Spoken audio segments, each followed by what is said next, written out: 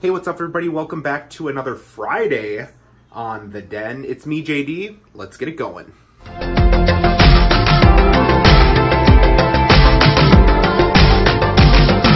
Right, so I have this new iPhone XS Max. Love this phone. Beautiful. Shoots in 4K, super high frame rate, ultra smooth. It's fantastic. I had filmed this entirely amazing video introducing you to my pet snake. I got his tank ready. We baked the wood so that it was sanitized. We went outside. We had fun with my dog. We did all this stuff. Loaded up on the computer. It was all good to go. I did a update on my computer. It was like, hey, you have another version. Not realizing that I recently upgraded to the newest version of Mac OS through beta, and I didn't have my time machine plugged in and I lost the whole video. So what was a like 20-minute super cool video of me setting up this whole entire tank is now gonna be me showing you the tank and introducing you to my pet snake, because that's my life apparently right now. So let's get it going. This is his tank, and it features these pins that sit along here and it locks it in place, and even if he got a little bit open, you'll notice it's tongue and groove, so there's no way that he can escape unless he miraculously grows opposable thumbs on his non-existent arms and legs and can get out. So I redid this entire tank today. Before it was just the half log, the water, a couple of the green leaves, and his hide right there, and that was it. And I went through this whole video where I explained how I got all the wood ready, and we went outside and I found these branches and I baked them in the oven. I baked wood and got everything ready to go for him, and it's all gone. Whatever, I'm at peace. So instead, I get to show you basically what I did. So before, like I said, it was really plain. It was just the half log, some of the green leaves, his water dish, and that skull hide that he has. And now I have all of these branches I found outside. I got some more fake leaves from the store. This is a humidity box, which basically it can make out of anything. If you have a snake, you probably know what that is. And what is in there is pieces of wood, leaves, grass, substrate, and a little bit of water that makes it really humid and it helps him shed. And other than that, all this substrate that you see is actually aspen, and they need that because it doesn't smell as much, and they have a really, really strong sense of smell. And like cedar and pine can be overwhelming. Plus, with aspen, when he burrows down, it holds itself so he can bury little tunnels, and they stay that way. This is actually just a Y-shaped PVC joint that I have buried so that he can go in and kind of crawl, and it gives him a lot of stimulation. Snakes, well, they're not the smartest animal in the world. They like enrichment. They love having things to go over that make it seem a lot like their regular environment. So he's probably in one of two places. He's either under his water or he's in his skull. Earlier he was in there when I was setting up his tank. Corn snakes are a really common snake as a starter snake, and they love to burrow, so he loves hiding all the time, hence so many different hides in his tank. So we can lift this and see if he's under here. I don't think he is. He is not. You can see where he actually sleeps under there. So he means he is in here. Oh, there he is. Oh, he popped right out. He was ready to come out anyway. Good boy. Okay, so he's tooling around. I am going to set up my camera and grab him so I can introduce you to Jacob. Ready? Here he is. This is Jacob, the 10.5-month-old corn snake. He is super hyper right now. He is under the impression he's getting fed. He is not. His feeding day is tomorrow, although he's been really good. I might feed him tonight. I won't put that in the video because it's kind of morbid. Not morbid, I mean, it's totally natural. Calm down. He will get to be 6 feet long, and about this thick. No jokes. I know you. He'll get to be about my height actually in length. For those who are not used to American imperial system, it's about 175 centimeters long.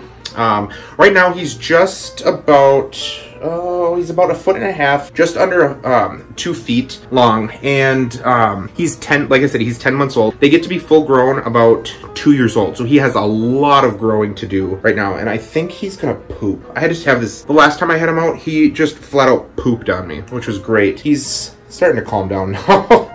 He, at first when I got him, he was incredibly, tense, super skittish, nipped a lot at me. But what's really nice about snakes is that once they are in a stable environment and they get to know their owner a bit. He knows what I smell like when he knows when it's feeding time. He knows that I'll get his tank ready and I'll put in a frozen mouse for him, and he just whines around and he chills really well. Oh, come on, buddy. But yeah, corn snakes are super common to have as a starter snake. Actually, very, very common actually to have as a starter snake because they are so tame. Like I said, he will bite and he'll strike. He's trying to say hello. He loves the camera because he sees his reflection. So he's probably gonna come right up. Oh, there he goes. And he's got an incredible sense of smell. He can see pretty well. He knows how to strike at the mice when they're in the tank after they're thawed out.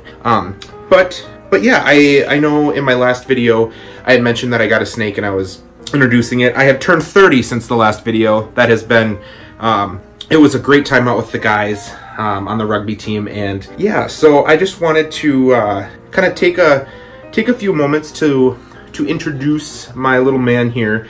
And I know that he's a boy because he doesn't have, I mean, he has a penis somewhere in there, but on the tail, that's the vent is what they call it. And males typically have, it takes a little bit longer to taper, but the end part after the vent is pretty long. And that's because it houses where the penis is inside, or it's called the hemipenis because he's got technically two, kind of. I know, he's like got more penis than, we're not going to go there right now. But yeah, you can see even in the last couple of minutes, he's super calmed down once I had him in my hands and he knew that he was safe. I had to chase him around the tank a little bit because he's getting used to all of his new stuff, and he went ballistic in there. He loved it. So yeah, so this is Jacob, Mr. Snek, otherwise known as. I'm really looking forward to seeing him grow, having him in future videos, getting him out and about, and his tail's wrapping around my hand as he curls up. And yeah, I hated reptiles prior to this. They scared the living crap out of me, and I just decided one day, I'm like, I want to get one because I love the idea of taking care of it, and I would not have a second guess at this. Haley hates him. I brought him out the first time. Haley's in the other room right now because she will have none of this. I brought him out and he snipped at her. Well, not snipped. He did like a quick bite. Like he's like, I don't understand what is this giant mouse that I can't eat? And she won't look at him now. they did not get off to a good start. Oh, you're gonna fall. Here, just go up there. So yeah, like I said, he'll get pretty big, and I look forward to having him in many more videos to come. So let's go ahead and get him back in his tank so he can eat. Otherwise, I'm not going to get this little boy to eat. Okay, so here's his tank, and he loves his light. So he'll try to go to the top because he really wants to get to the light. But I will just put him down, and he will. There he goes. Oh, and he's going under his water dish, actually. That is one of his tunnels that he takes, and he'll go under his water dish and chill there. I can actually poke his tail, and he'll go flying under. Boop, and he's gone. I decided to fit this in, so the end of this video might not make sense because I decided to add this. I decided to feed him tonight. If you don't like the thought of seeing a snake eat, and it's a dead mouse, it's been dead, they are humanely killed and frozen, so it's not eating it live, but if you're really queasy about the thought of watching a snake eat a mouse, go ahead and skip ahead to this time, and then you can see the end of the video. So he's already really far down on this on that thing, and he completely dislocates his jaw and fits it in. And this is a small mouse, so they come from pinky, furry, to small or a hopper, and then they go up to medium, large, adult, and then full size. You can see he's kind of rattling his tail because I'm kind of bothering him right now. But yep, if you look in a second, you'll see his tail kind of rattle because he does not want me here. Yep, there it is. And that'll be gone in a matter of minutes. You'll have that thing down. Hey buddy, I'll leave you alone. So that is Jacob, my snake. I hope you enjoyed getting to see him a little bit. Really sorry that I was an idiot and restarted my computer on an update and lost all my information, but c'est la vie, that is the world we live in. I hope all of you have a fantastic week. I will see you next Friday on The Den. Au revoir.